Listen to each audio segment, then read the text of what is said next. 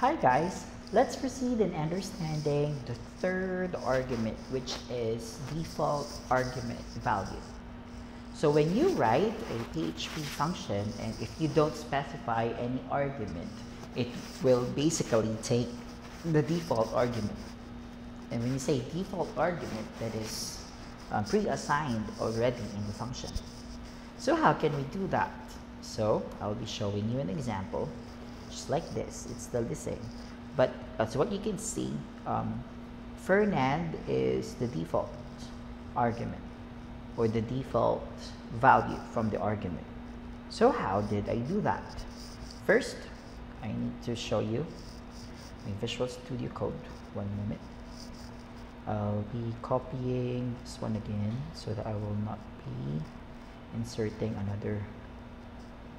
Okay, let me save it. It's function 6.php. There. So this is, let me go back to the presentation. Back to the presentation. Right. Okay, base here, it's default argument value. Okay, default argument value. Default argument value. Default argument value. Save it.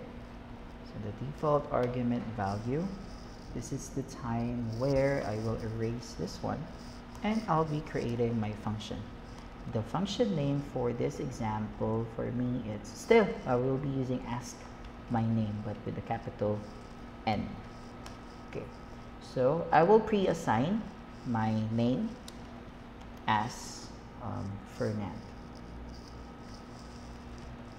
Okay, then after pre-assigning my name as Fernand, after pre-assigning that, this is the time where I will go ahead and echo and put inside the echo hello name, and then BR here, semicolon, there. And then after that, since I already have the default one, I'll go ahead and call the value, but I'll be inserting, I'll be calling the function name. Then I'll be inserting a value so that it will be passed on to the argument or to the parameter here. So for example, this one, based on the example, this is Ralph. I'll be putting something like this. Then I'll be putting here, this is Kyle, right? I've been using these names all throughout this exercise, all throughout this topic. Then Carl here, then I forgot the semicolon, and that's it.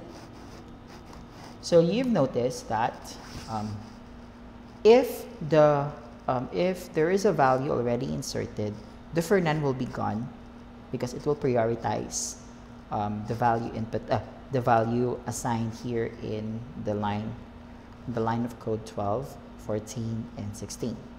But if there is no value added, it will go ahead and proceed with the default value, which is Fernand. Let me save it and let me run the program. Localhost, what's that? Then function 6, there you go. It's working, right? So right now, in our next video, we will be talking about the return value.